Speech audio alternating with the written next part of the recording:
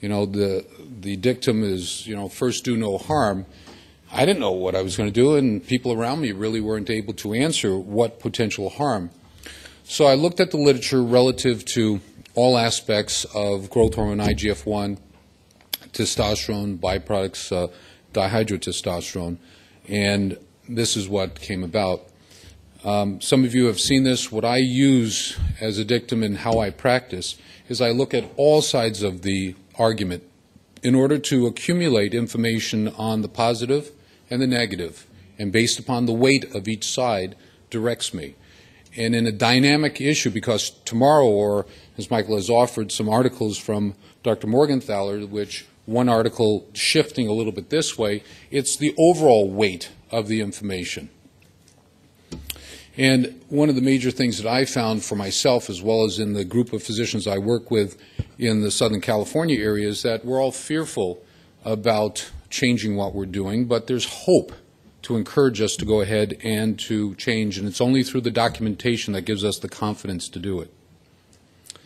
So in understanding where I was going, I had to see the benefits against the risks. And first off, a lot of the benefits which we've already seen over the talks recently about benefits of growth hormone in perioperative surgical cases, abdominal, they healed more rapidly. Growth hormone in peripheral monocytes, mononuclear cells, improving the immune system, interferon production, healing, surveillance polymorpho nucleocytes and bacterial surveillance, cerebral metabolism, which you've heard from me ad nauseum, heart benefits, cardiovascular benefits are now known to be C-reactive protein and nitric oxide. In the past, when I started, we didn't know specifically. It was just a finding. Improvement, a better outcome. Now we know it's the interaction between C-reactive protein and nitric oxide.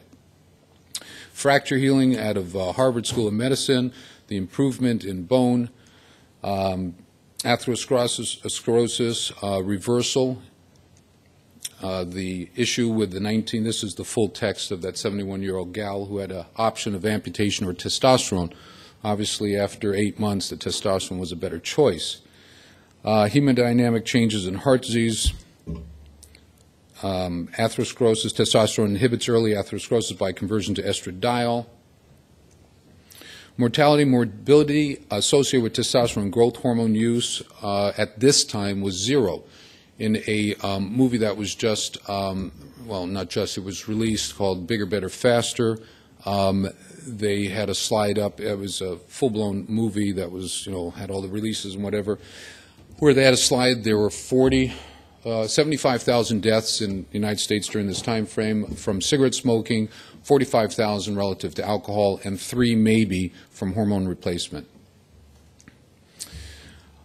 In the United States, there's 2 million reports of adverse drug reaction with 100,000, and it's really 100 to 170,000 deaths per year from all the medications that we use in the United States. So there is risk, and so you have to balance what we're doing as traditional physicians to what we're doing in anti-aging, and how much more risk do we bring to the foreground. And do you know what the death rate was in 10 years of Vietnam? How many people died? 56,000 in 10 years. This is 1 year, 100 to 170,000. This is just looking at cancer risk for testosterone growth hormone based upon looking at prostate and prostate alone. And these are just the numbers of what's around the world. Australia was 12,776, and what's the population? 30 million? 20 million? Oh, they're going to the United States. And in the United States, it's 34 million with 250 million people. So proportionately, there seems to be a little bit more here in Australia. This was an article that looked at the PSA levels and the risk of prostate cancer. And as I shared with you yesterday, the other study with 233,000 people from Damon Lab out of Chicago showing that there was 29% more cancers between 2.5 and 4. The point will be made shortly. Oh, this is it. This was biopsy at PSA levels of 2.5.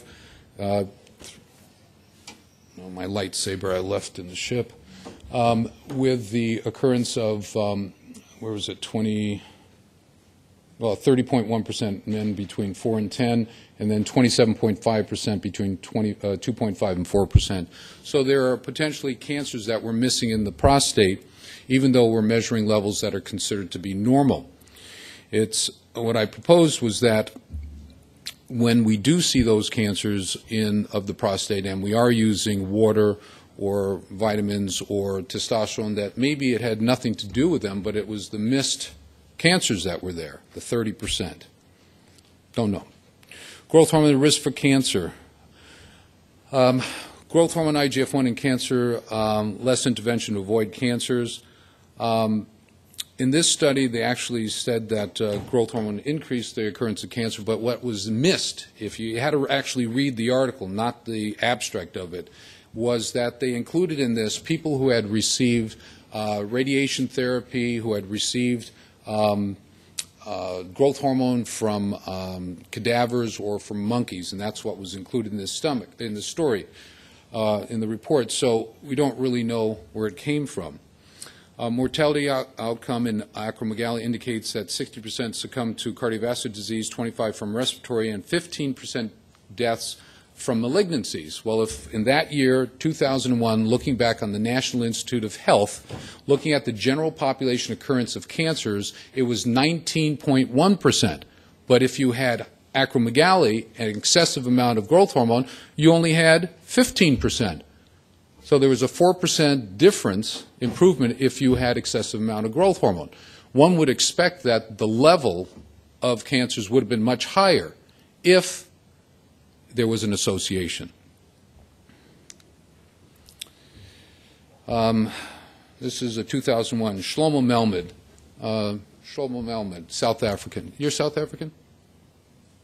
Could be, maybe. I think you are. You sound like Shlomo. Shlomo Melmed, UCLA, head of the Burns and Allen Department of Endocrinology. Back then, in the early 2000s, late 1990s and 2000, he was very inspirational in my going full force into anti-aging medicine because he was very positive about everything, kept on reporting that everything was fine in opposition to Dr. Michael Pollack at McGill University in Canada, who always said, oh, it was horrible stuff.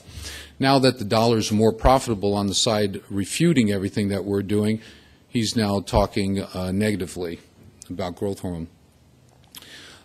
This is acromegaly and cancer risk, standardized incident ratio 95%. This was cancer risk among 1,634 patients with acromegaly over 15 to 28 years. 177 patients had diagnosed of cancer compared with 116 without that. Again, they did not include secondary cancers due to radiation therapy for other medical conditions. So the information was skewed and embellished by not clearly stating that there were other things which were important as predecessors for or precipitators of cancer.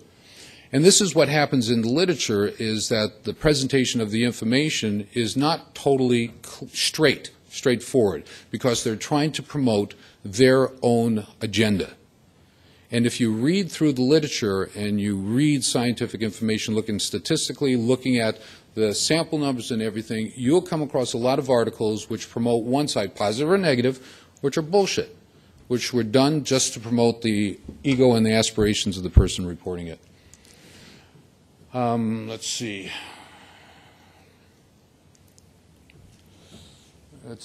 Increased growth hormone has been in acromegaly, which is about 20 times the level in normal, which is about 40 times the level that we use in treatment. Was associated with benign prostatic hypertrophy, but not with prostate, breast, or lung cancer. And that's that was a UCLA study from 1999. Low risk of gastrointestinal tumors recurrence after postoperative treatment with recombinant growth hormone. They actually gave growth hormone to these people who had cancer. Didn't change anything. Didn't increase it. Prostate cancer,